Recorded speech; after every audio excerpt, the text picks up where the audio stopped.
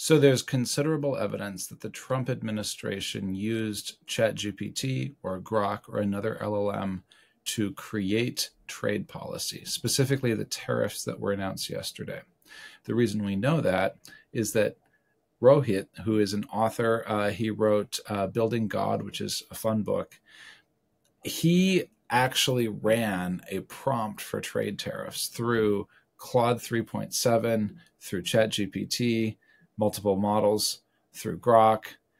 What he found was the same mistake in all of them, where the basis for a tariff was a trade imbalance. And a trade imbalance is actually not a basis for a tariff, because if you're doing reciprocal tariffs, you want to match to a tariff rate in another country. And if you are doing trade imbalance tariffs, that's not what you're doing at all. You're just sort of making up math to divide the amount of goods some country buys by the amount of goods we buy here in the US, and dividing that out, and that's how you get your tariff. And that's what they did. And that's also what the LLM recommends, and that's what zero economists would recommend. And if you're like, Nate, why is this a tariff channel? The answer is, it's not a tariff channel. I just studied economics, lived through multiple economic crises on multiple continents. So it's sort of interesting to me. And also it's AI.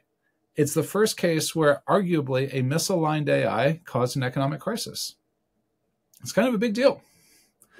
And you can say, well, it wasn't intentionally misaligned, but I suspect we'll be saying that about a lot of future crises caused by AI if that happens. So the second thing we know, also suggestive of AI writing this entire policy from scratch, is that it's not actually country-based.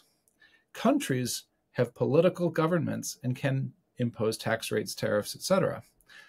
Top-level internet domains do not map to countries. They partially map to countries. We think they do because our top-level domain does, but they don't entirely.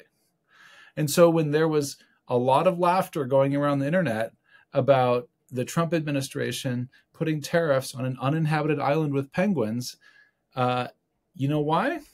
They have their own top-level internet domain. The Heard and McDonald Islands have their own top-level internet domain, HM, and that's why they got tariffs, because someone dumped the name of entities with top-level internet domains and decided that was going to be the object against which they wrote tariffs. And that is incorrect.